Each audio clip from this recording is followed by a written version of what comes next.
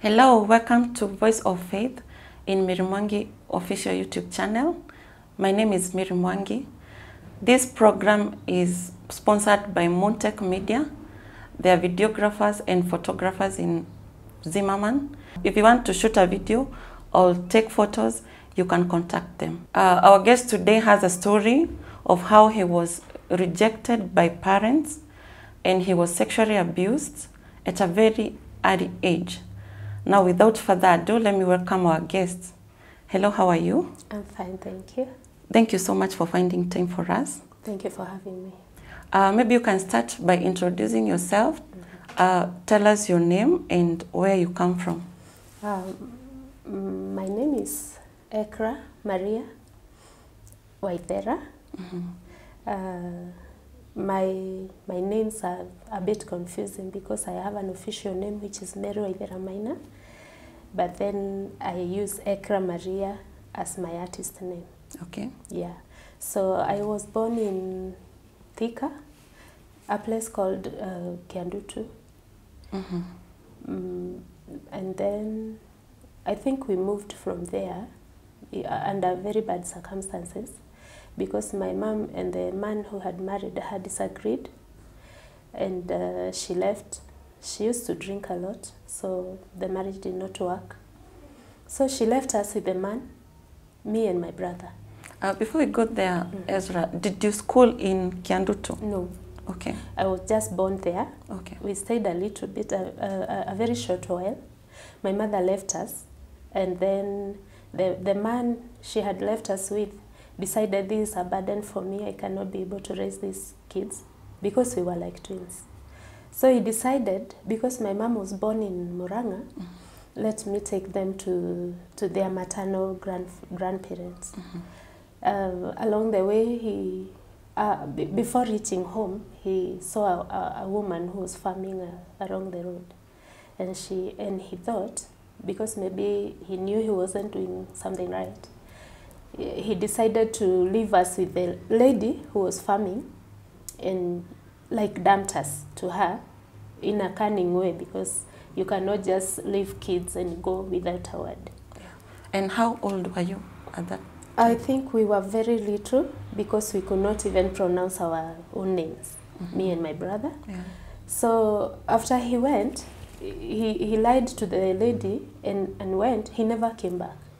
So the lady took care of us the whole time. Wow. Until it came her time to go to her home came, and she thought, was this man going to come back? Then she realized it's like he just disposed the kids to her and just left without her knowing. So she took us to her place. She bathed us, and we spent the night with her that night. And the following morning, she thought, let me take these children to the area chief so that we can know what to do from there. So she took us to the area chief of that place, where it is the same area where my mom was born. In Muranga? In Muranga. So she takes us to chief's office. The chief hears our names, how we are calling each other, and he relates our names with my grandfather, my maternal grandfather. Yes. And he thought of calling him, because he was just around. He was a tailor around that village, or that small town. So he calls our grandfather, and the grandfather identifies us. He automatically knew we were his daughter's children.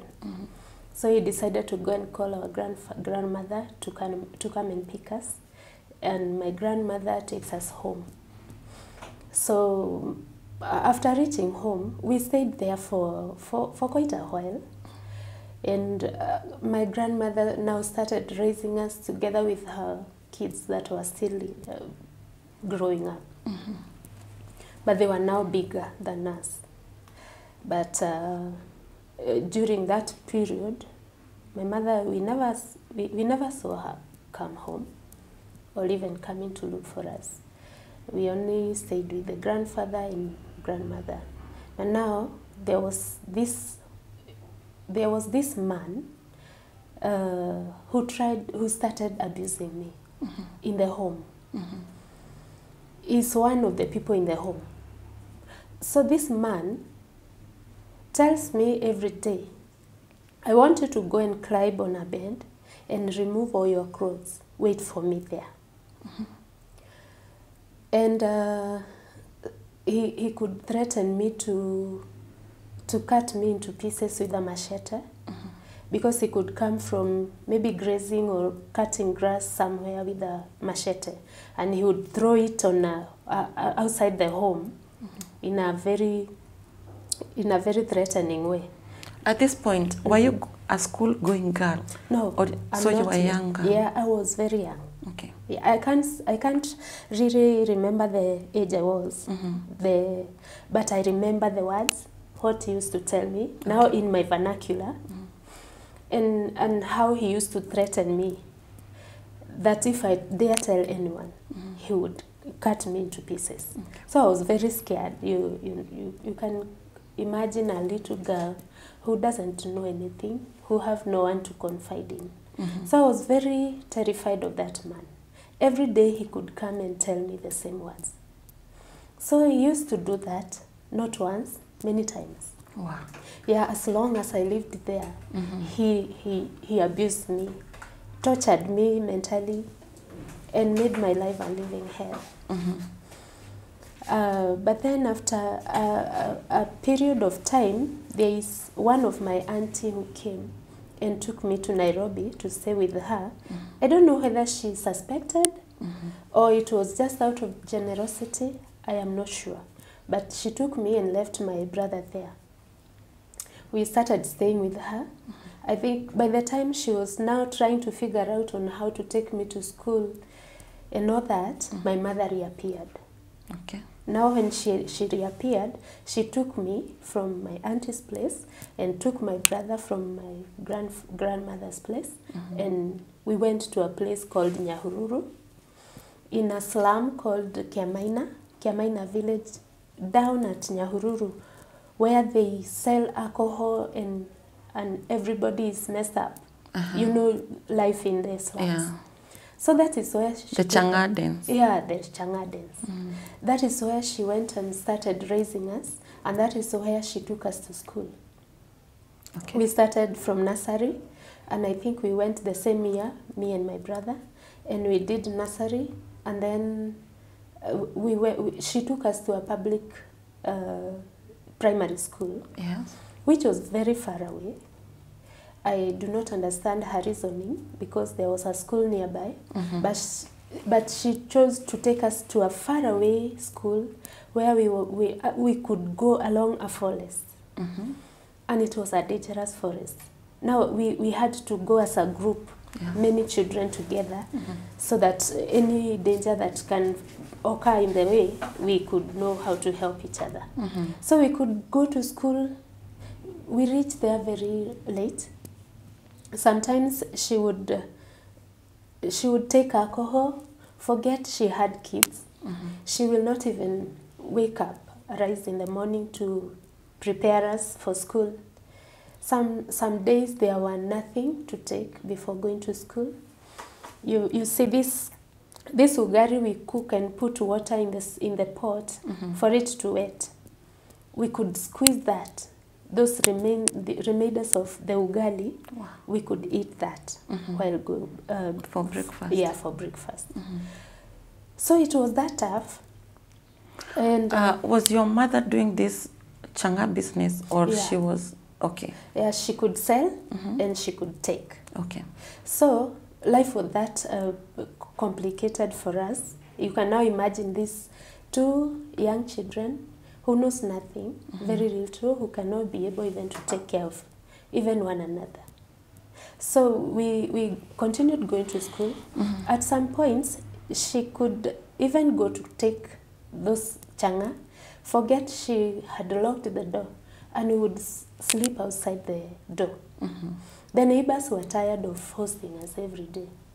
So sometimes we slept We spend the night outside in the cold, sometimes in the rain, and it was tough. Yeah. Then she was many times arrested because of the illegal changa selling, and she could be thrown into a police vehicle, like something that is not of any importance, because she was violent. Oh. Yeah, one policeman could not hold her. And at that time, alikuwa anakunywa hadi hajisikii. Yeah. Okay. Anakunywa until she's totally wasted. Okay. So when she's arrested, she would scream and say, "Bring my children, I will not leave them." My brother sometimes would just find a way to just get away of the situation. But myself, I was just there. She's my mom, you know. Yeah. So I would be taken with her to the police station. When we reached there, the policeman will just throw her in the cell, but I will be left outside the compound. Wow. Now, in the night, these policemen will abuse me. They will put me on the OB, this table they write people's cases. Yeah. They would put me there. Maybe they will give me some kaswit or a mandazi or a snack. They will now abuse me with that friendly way. Wow. They think they are making me happy, and then I did not know what it was. Even that other guy who used to abuse me in the rural place, I did not understand what he was doing. So right alone, when I was grown a bit, is when I got to realize it was defilement. I was abused. Yeah. Because then I was little, I was just wondering, what are these people doing to me? So my mother could have many lovers. Some of them would abuse me as well. So that became like my lifestyle. Wow. Yeah. But myself, I could not understand what was happening to me and what they were doing to me. But I thought, at the back of my mind, I thought it was something bad because of the threats that I was told. Even the policeman could tell me, "Don't tell anyone that I did this to you." So I could figure like it is not something good, but then why are they doing it? So it continued like that until a time came. I think I was going now to class 2. My mother gets another husband. Yeah, and now we moved from that slum. We went to another town. And even there I continued going to school. I think I joined class 2 and continued. So and all this time, you did not share what was going through your life with your auntie, with your shushu, with your mother? No. Okay. I did not tell anyone because of the threats. Okay. So I was scared talking about it because I thought I would be killed or anything. Yeah. And then I did not have that much knowledge to know or even to figure out I can share with anyone. Yes. Yeah. And that is why I would encourage parents to always be close to their children. Yeah. Monitor how they are faring. Because some of them might be bullied somewhere and they are scared to talk about it. But as a parent, especially mothers, it is possible for you to note or to sense when something is wrong with your baby. Be close to them. Let them know they have a place, a safe place in you. Because my mother was very hostile to me. Anything, any small mistake I could make in anything I do, she could beat me very badly. I think my mother rejected me the moment she got to know I was in her womb. Because she was also going through a lot. She had gone through rejection from the father. The father had insulted her so much, refused to take her to school. She could be like the person, the mother in the house or the one taking care of the brothers. The brothers were taken to school. So her and the aunt who had taken me were the ones who were taking care of everything in the home. Including going around the village, collecting disposed food for the pigs because the father used to farm pigs. to pay school fees for his children. So my mother was bitter about that. It's like the father used her and insulted her, and he never showed her love. Okay. So she was bitter in life. And during that period, she left home, she ran away, and then went and got pregnant with me. So I think because of that, she was frustrated, and now she could take it out on me. So she was very hostile to me. Okay. Now, did you complete school? Or no, I continued going to school in that place where now she had gotten married. But now the man who had married her was a witch doctor. My goodness. Yeah. Now the witch doctor could do everything, her business around us. We could see everything. Like he would ask people for chickens, ducks, goats. She would ask for people to remove their inner hairs, cut a piece of your panty and all those things, while we could see.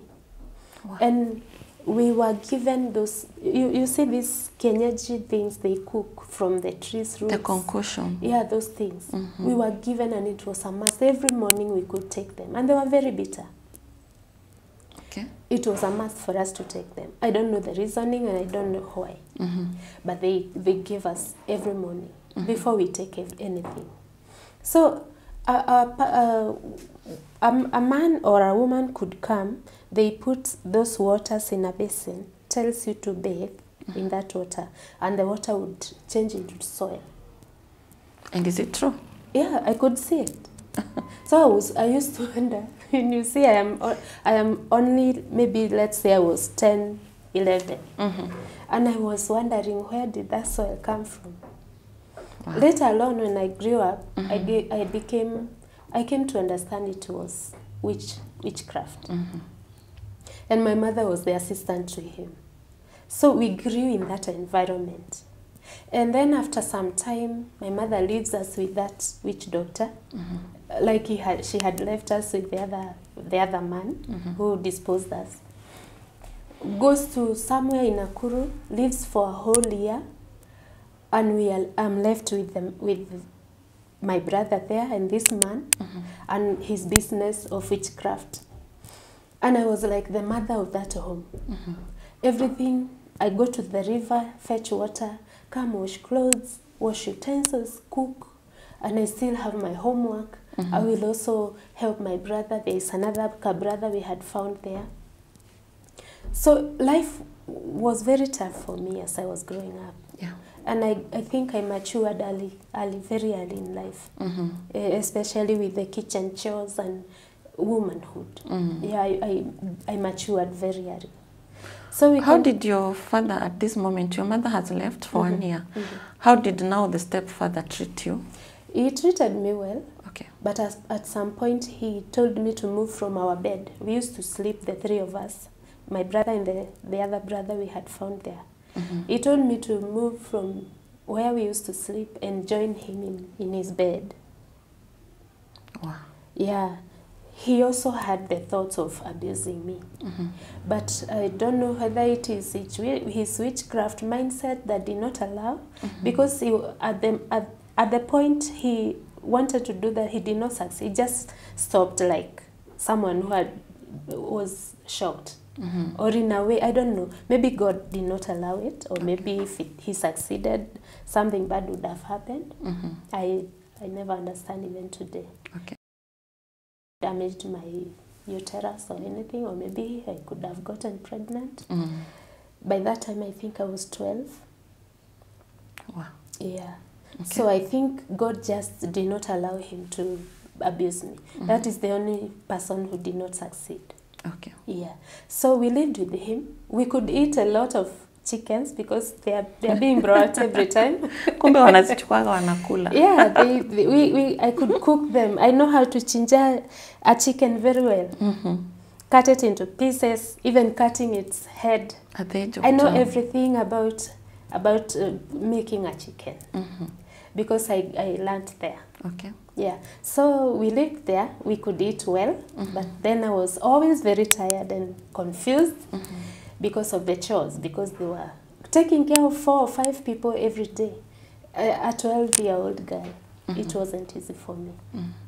Especially going to the river every day after school, it was tough for me. So after 1 year, my mother comes back sick, and I don't know what had happened with her spinal cord. So she comes home sick and meets some Akorino, I think, along the way, or I don't know where she met them. They pray for her, and she says she was healed. And then the result will be to join the church and tie a turban.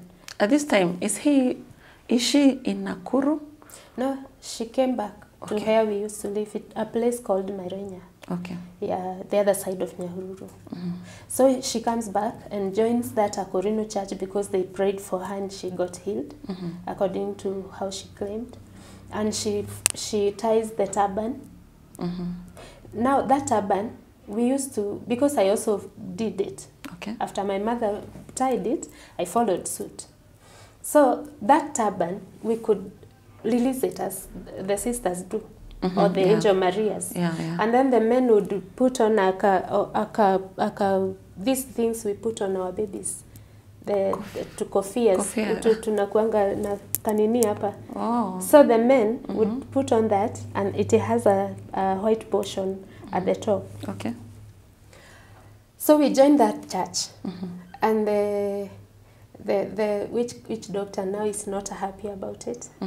So they disagreed, because he doesn't want people who are praying, especially in a loud voice, in his house.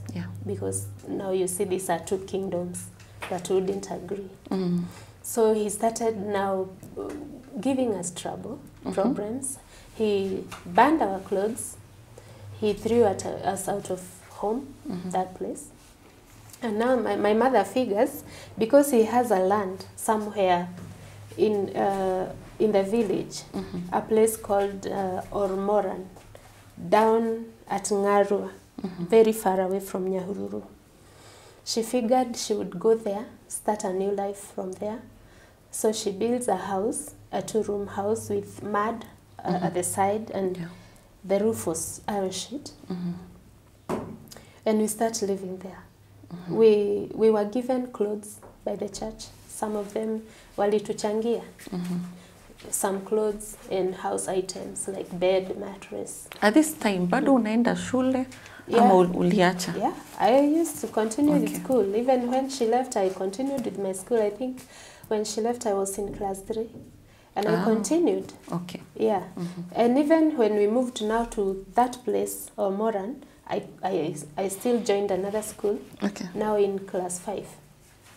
So we started living there. But now the man figures that we went to his land. And he was still very angry with my mom. But mom was, I think she loved her. She loved the man. Because if she didn't love him, she would not continue living in his property. So the man comes to that place and destroys the house and burns everything again. And we are left with nothing. After that, we now moved from that place. It was called Tanginyeusi, and we went now to the town center of that place and rented a very small house. And we started, the church changiad us again, gave us other clothes and gave us other items like beds, beddings. And we started now living again in that town center. And I continued with school. So now the man and my mom, the witch doctor and my mom, it was over between them. So my mom is now on her own. And the man did not ever come again. I don't think we ever met again with him. So I continued going to school, but now my mom becomes a very big prophet in this Akorino church. And she could prophesy to people. She could come to your home and start removing some witchcraft maybe under your bed, or under a chair in the city, those things. Okay. She had experience of doing those things. I think from now the experience with the witch doctor. Maybe she knew how they, because when you come and you remove those inner things, he will utter some words around those things with a watch he had. Ah. So he would utter words and then he tells you to go and maybe hide it under the bed or something like that. Okay. So maybe she knew how to just go around it. So she started going from one town to another, leaving me alone with nobody to take care of me. But now the good thing about that place was that the church, the people in the church were around me. So they used to take care of me, like give me food, give me soap to wash my uniform and all that. But I used to go to school barefoot, sometimes hungry, without anything. And I could lack many things. Teachers were tolerant with me. They could buy books. But you know, those days, schools were paid school fees.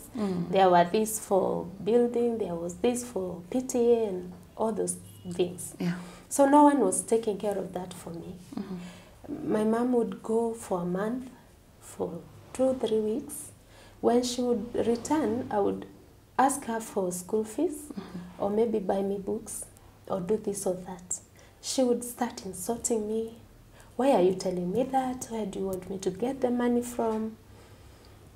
I also did not go to school, so it is not of any importance to me. So I could not keep up. By this time, I had done class 5. I was almost now completing class 6. By the time we are closing in December so that we go and open in January, you join class 7. I did not go back because there was a very big debt. I did not have the necessities I needed for continuing to go to school. So that is where, up to here, I went to school, up to class 6. Okay. Yeah. So after I dropped out, I became this girl in the church. I would go to visit anyone I want. I would go for youth camps, any seminar. I was available for anything around me. Yeah. So I continued with that life. And now with the ability my mom is doing with prophesying to people and all that, she thought I am becoming a too much burden for her, and decided to marrying me off in a prophetic way, because she claimed the Lord is saying I marry one of the pastors in the church. Now that young man had just finished Form 4 high school. He had just been ordained as a pastor in the church, in that same church. And then he also had gotten a job. Like, he had achieved a lot in a very short period of his time after school. So my mother thought, he is the ideal person for me to get married to. And she prophesied that the Lord says I marry him. And she starts planning for my wedding. In that church, weddings were very, very cheap. Now, it is your mother who has prophesied? Yes. Okay, I'd like us to take a short break. Then we'll come and continue. All right. Montech Media, capturing your magical moments. So now, your mother was prophesying in this church, and she started planning for your wedding. Yes. So she plans for my wedding, and my wedding is very easy to organize, because in that church they used to get married in the church dress, which was long up to the ankle. Okay. And you had a belt with some colors indicating your gifts. You know, a Corino church has many things, beliefs. Okay. So with that dress, I was good to go. She only made the crown, the one that covers the bride, and a tail that comes and is put on the husband or the groom. So did you date? No, We only saw each other during church activities. Okay.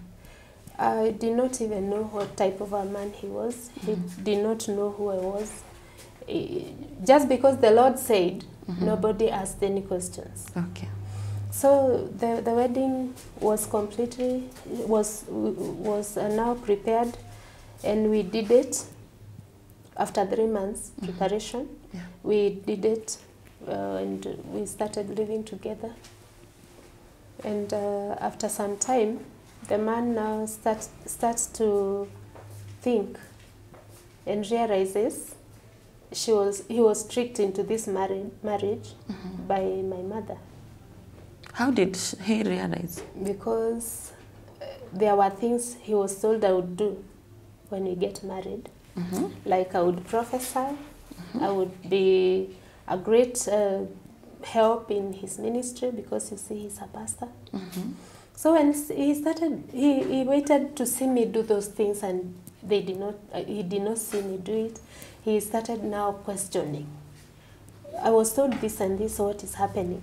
So he started asking me, did you not dream and saw us getting married?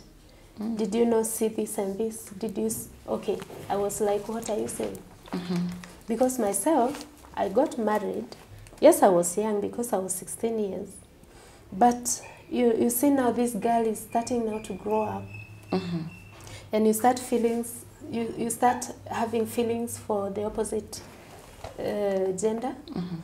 So when we are in the church, I am attracted to this young man. Okay.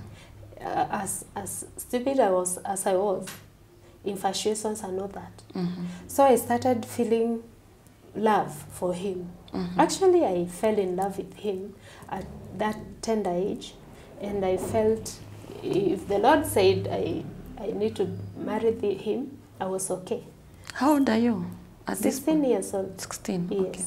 So I got married because I loved him, even though I was very young. But him, I don't know his reasoning. I don't know whether he loved me, even today. But now, after we started living together, he starts mistreating me. And when he realized he was tricked into it, he started regretting. And he starts thinking, I need to look for my own choice of a wife. Now he starts looking for girls. He could flirt with them. Some would come. You see, he's a pastor, so I used to host many people in my home. Yeah. So he could flirt with any girl, and he never cared how I feel. So as we continued to live together, I became pregnant with my first pregnancy. I lost it at 6 months. I don't know why. Maybe it's because of the abuse and all that. I don't know. And then I got pregnant again now for my daughter, and I carried it to term by the grace of God. But I carried it with a lot of fear because of what had happened. So I was very careful. I could not even travel in vehicles because of bumps and anything, because I thought if a bump would go wrong and I would lose my baby. Yeah. So I took care of that pregnancy with a lot of caution until it was now ready to, I went and delivered my daughter. But by that period, now I have gotten my daughter. We are still continuing to live together, but in a very boring way. Nobody cares about the other. We don't, a lot of time we are not talking to each other. The day would go without a word between us.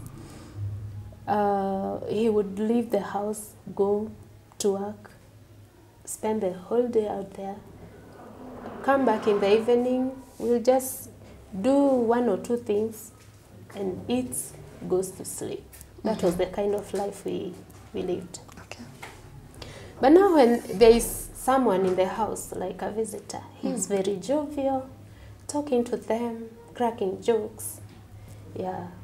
So I realized I was the one who was really boring him because of what he thought he was tricked. Yeah. So during this period I'm now taking care of my baby. A girl comes from the same church. She says she needs someone to take care of her school fees. She asks for the church to help her continue with the school because her parents had separated and the father refused to continue educating her. So she asks in the church who can help her.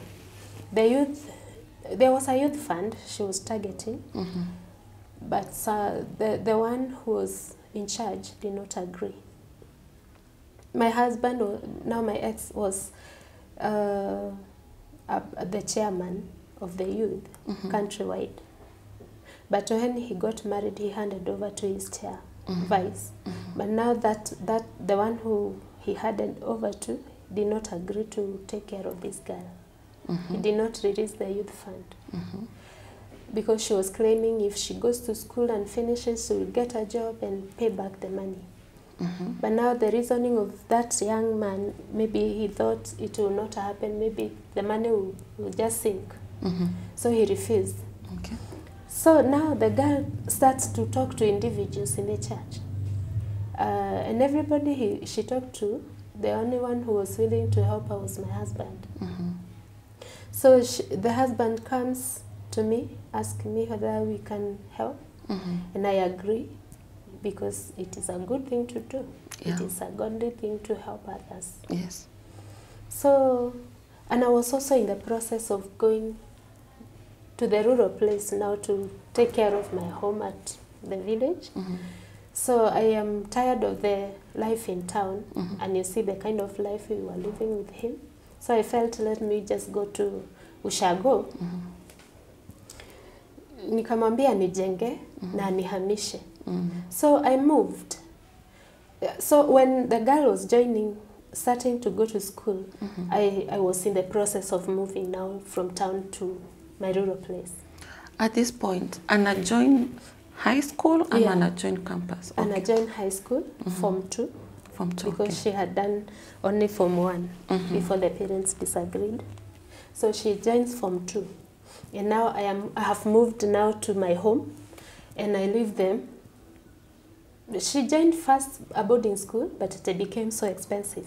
So we now changed her to a day school, where she go in the morning and come back in the evening. So she started living with us, but now I have moved. I left them.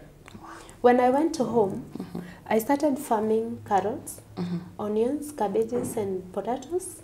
I could send them some of my farm produce to come and what you enjoy. Yeah. We are helping. So in the process, I got pregnant with my son now. And I will be coming for maternal clinics. What are they called? Postnatal? Clinics, Those things. I would come maybe after a month. Those days we could only go for 1 month once. So I could come once a month to be checked on. And I come with my daughter now, and I am pregnant. So in that season, I start hearing rumors. We had a church at where we used to live in Nanyuki town. So I started hearing rumors that this pastor has 2 wives, and I could wonder what are they saying. Because I had, although we were not so much in love, I still loved him, and I trusted him so much, such that I could not imagine that he could take any girl or even another wife. But now I start hearing rumors, because he could escort her to school holding hands and all that. Wow. So people are saying. So they start spreading rumors, and I could hear them, and I disagree. I denied, because I really trusted my husband.